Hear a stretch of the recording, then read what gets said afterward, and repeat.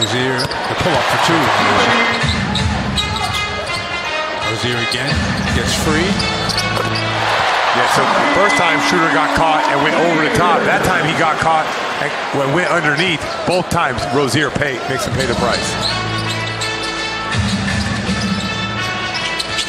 Rozier penetrates, gets two more. Nice play. I got on the officials a little bit today. Tatum knocks down the jumper. Hawks with their biggest lead, 9. Rozier rattles home a three right off the bench. Collins defending Rozier. He backs him out to get a little room. Now pulls up for the three. Wow, that's right. Now that's a quick release. Collins played good defense. He didn't even back up when Rozier went at him, but let it fly. Rozier is 5 for 5 in the game. Rozier down the lane this time. Man.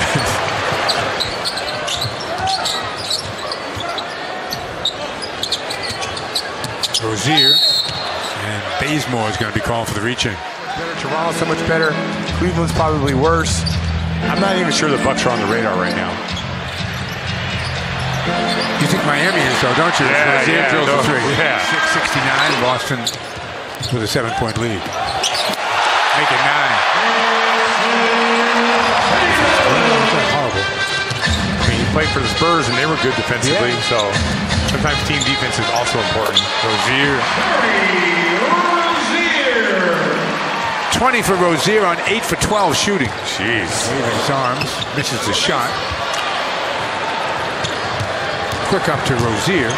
Pulls up for 3. The man is on fire. He really is.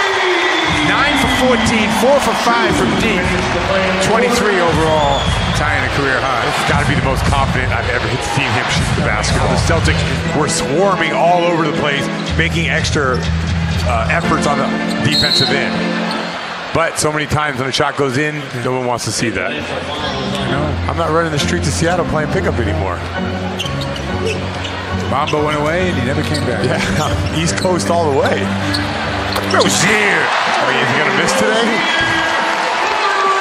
Jeez. 28 and counting, 10 of 15 from the field, 5 of 6 shooting threes. That's what Atlanta came out doing. Punch out by Tice. And Rozier hits the shot. But how about Tice? Yeah, kept that last one alive, keeps this ball alive. They're at a stretch like this. Triple-double start, over 30 in the next start. Not that I believe, but it feels good. And like I said, all the credit goes to the coaching staff and my teammates for making that possible for me. Now you're playing with an all-time confident level, and where we see that most is in your jump shot. I mean, is it all the work you put in and you're starting to see the benefits of it? Yeah, definitely. And just the confidence and, you know, just the opportunities and coming in and getting a lot of shots, you know, late nights and things like that, and just, you know, just letting it fly. And in that third quarter, you guys came out 41-20. What was said at halftime? What adjustments were made? Just to be aggressive and play Celtics basketball, control what we control, and, you know, take away the other strengths. Now, not to create any more controversy, but it's going to be tough to get you out of this starting lineup. When you see a guy like Kyrie out or other guys out, you know your opportunity is coming. You're sad for them, but you know your chance is coming. Are you a little excited about the chance?